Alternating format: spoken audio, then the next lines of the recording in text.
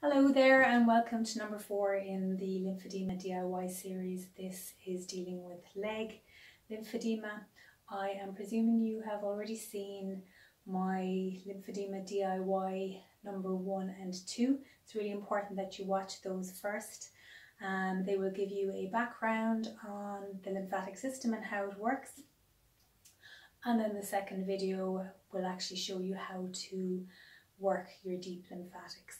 Now, if you have leg lymphedema and you've never had cancer treatments or surgery and you have it in both legs, then you may well have primary lymphedema, and working the deep lymphatics should actually do a lot for you.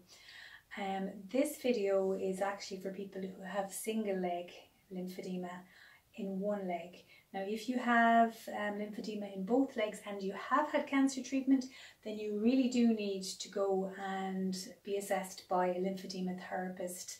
I'm sure you're doing that anyway, but it's really important that you do that because things can be a little bit more complex. That's not to say they can't be treated, but they are more complex if you have two legs involved and you have had cancer. So do consult your lymphedema therapist about that. So before we start, you'll notice that I am wearing clothing. It's much better if you do this without clothing or with minimal clothing. The reason being, when we're actually massaging the surface of the skin, we want to use a little bit of friction in our skin massage, and you can't really get an effective light friction when you're working through clothing. So while we can massage the deep lymphatics better through clothing because we're working deep, the skin massage is much lighter and really does need skin on skin contact. So just so I can be clear about that before we start about that. But anyway, let's just talk about a simple one leg lymphedema after having surgery, most likely for cancer. Not exclusively, but most likely, and maybe radiotherapy to the groin as well. So people often have, one leg swollen. So what we're going to presume is that the other leg is a normal size and the rest of your body isn't particularly swollen either. So this is going to teach you how to work the surface lymphatics. So because you've already watched my lymphedema video 1 and 2, hopefully you already have started working on your deep lymphatics, and maybe about 3 times a week that you're actually doing a program just for the deep lymphatics on their own, okay?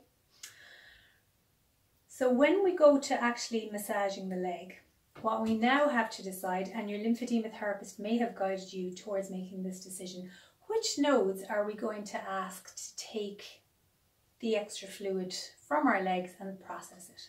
So the nodes in our groin, which normally do the work, well, they're gone from the equation. So we can either bring fluid towards the other groin on the other side. We can bring it up into the trunk, both coming up the front and also up the back of our bum into our back there, and some of that will be reabsorbed. And also we also have the option of the armpit on the same side is probably the nearest, but nothing wrong with the other side as well. And also the neck nodes. But really the most common ones to use are the armpits on the same side or the groin on the other side, because they're where your nodes are very much collected. So those are the routes that we generally want to take.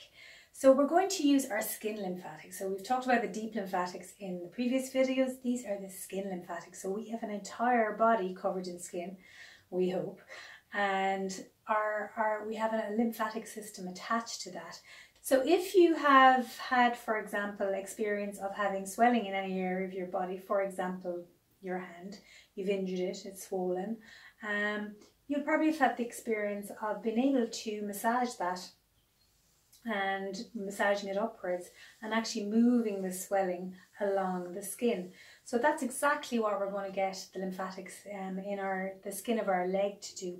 We're going to get it to move along the skin lymphatics until we can get it to a point where it can access the deep lymphatics. So bearing in mind that this is my left groin, I'm going to just maybe work 2 routes, which is going to be towards my right groin. I'm and my left armpit. But let's start with the right groin. So basically what you want to do is you want to work the skin. When I say work the skin, massage the skin, prepare the area between your leg and the lymph nodes on the other side. We want to actually make sure that the route along that skin is good. Now, you can't go through any scars, so you might have to go above the scars or you might have to go below the scars. But trying to massage just lightly, skin massage is really light, lightly towards the other groin nodes. Okay. Like that. Now, if you haven't actually, presuming you're working on your deep lymphatics in general, and today you actually haven't done any work on your deep lymphatics, spend a few areas doing deep lymphatic massage on the lymph nodes that you're going to be shifting the fluid to. So in this case, my armpit, maybe a bit on my neck, and also my groin nodes on the other side. So spend a little bit on the deep lymphatics first of all, and then you're going to work the superficial lymphatics, the skin lymphatics. So I'm just preparing the way, okay?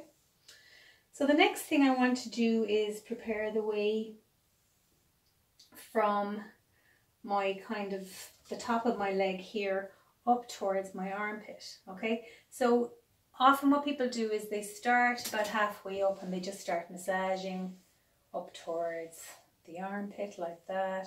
Make sure the skin has no thickening. If it has thickening, you just rub it until things kind of unthicken. Okay, when I say thicken, it's because when you've had kind of long-term oedema, sometimes the skin gets kind of doughy and thickened just from overworking. The lymphatics in the skin can get overloaded, and a pure sign of that is when there's kind of thickness in the skin.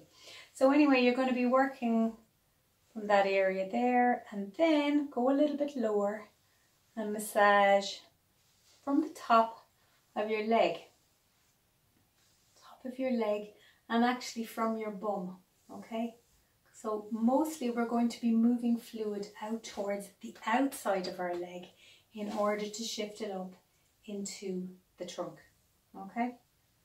So that whole area, kind of at the front of our trunk going towards our armpit, at the side of our trunk going towards our armpit, and kind of at the back of our trunk going up towards our armpit. Spend a few minutes massaging that area. That is your route. That is your exit route for the fluid, that's the excess fluid in your leg. Okay, so we have prepared our exit routes. You've done a little bit of deep lymphatic work in your armpit, hopefully a little bit in your neck as well, and in your other groin. Then you prepared the skin. Prepared the skin, and now we're ready for the leg. Okay, so what you do is you pick the top quarter of your leg and you work with that, and you're just going to massage upwards. It's always upwards, but you take the first section first of all. Don't massage into your groin, kind of bring it upwards and then out over your bum. So basically you're kind of going from inside and then going out and up the side there, because that is our exit route. Or the skin of our buttock really is going to be the main exit route.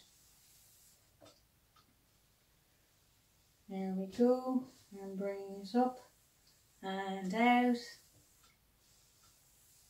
bringing it up to my trunk, and then maybe bringing it up towards the armpit. Okay.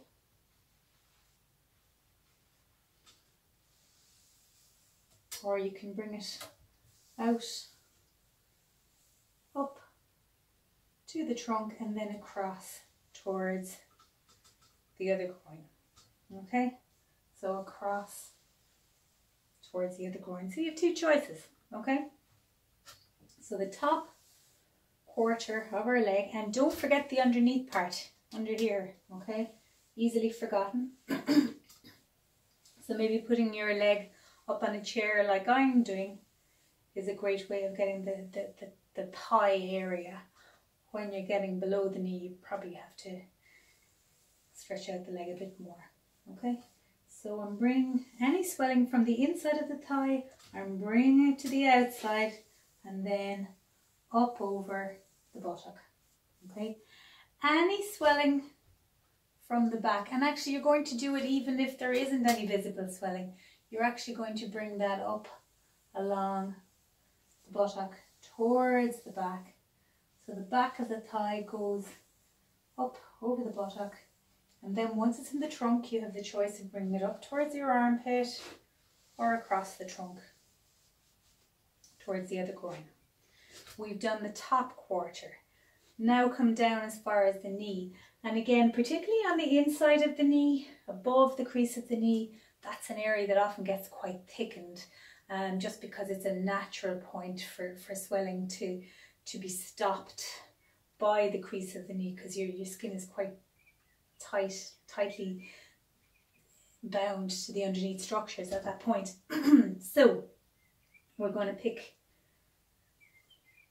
the lower half of our thigh, and again, not going to bring it up towards the groin because my lymph nodes are gone in my groin, so I'm going to bring it out and up, out and up. And again, the same route that we did before.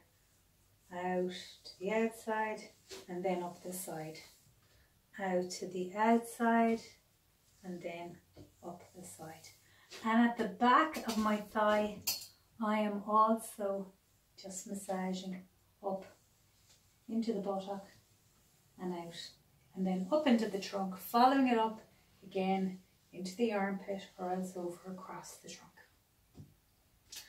Sometimes you might find you to spend a little bit longer in that area that's a bit thickened. That's okay. All right, but remember to keep going light. It's a very light massage. It's so light you might think, this won't work, but actually it is more effective when you go lighter than if you go heavier, because if you go heavier, you're going to be accessing kind of the muscles more, and you'll be doing a muscle massage and not a skin massage. Now we have come to below our knee. And again, pick the top half of your shin. Top half of your shin. And then you're going to be massaging. Now, if you massage up towards your kneecap, swelling finds it hard to go past kneecap because again, the skin is quite adherent around there. So what you want to do is you want to bring it out to the outside of your kneecap. And that's actually the root. And actually, I usually spend a couple of minutes just on that area first of all, because it's like the junction point. It's kind of like the root from your lower leg into your upper leg. So that kind of, I suppose it's the side of your knee, the outside of your knee, between your kneecap and your knee crease. Spend a few minutes there, because that is going to be where we bring a lot of our shin, our lower leg swelling. So here we go. I'm going to start into the lower shin and even the back of the leg. You can kind of bring that. Now the reason we don't bring it directly into the knee crease area there is it kind of tends to lodge there and not move any further. So you want to move it out to the side, or you want to bring it across and coming up this way here. Okay, but not directly into the knee crease. So that's the way we're going to go. For me, I like bringing it out to the side. I'm going to bring it out to the side. But as I said, you can bring it up the inside of the knee as well.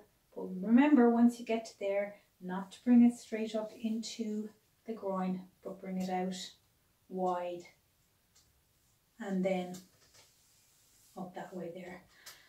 And then you're going to pick the lower part of your shin and going down into the foot. And I'm just going to change the camera angle a little bit so you can see me a bit better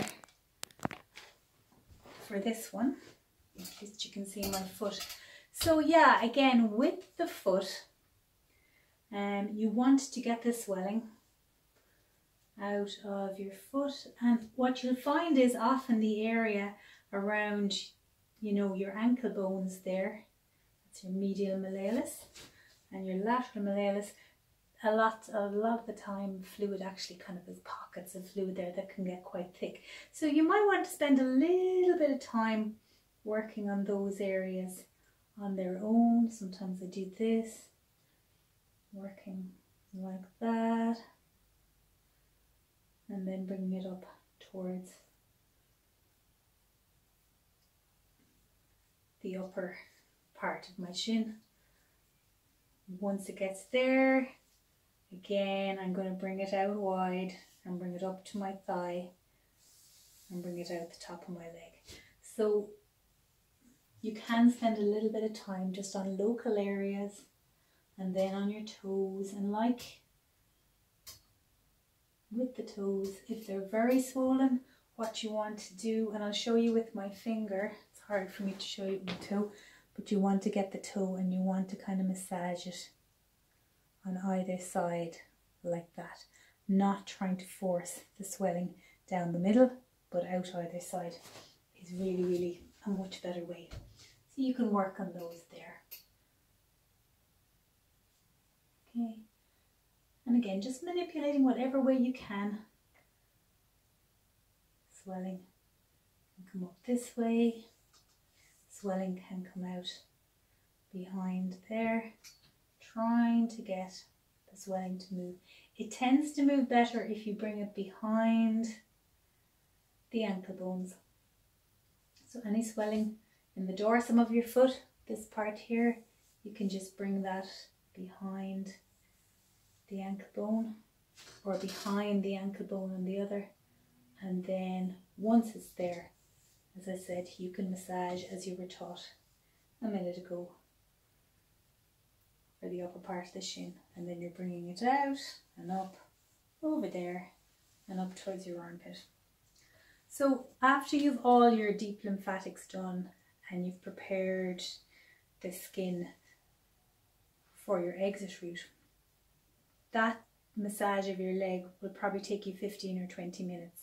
So that is the method for massaging lymphedema in your leg, and I hope that was helpful to you.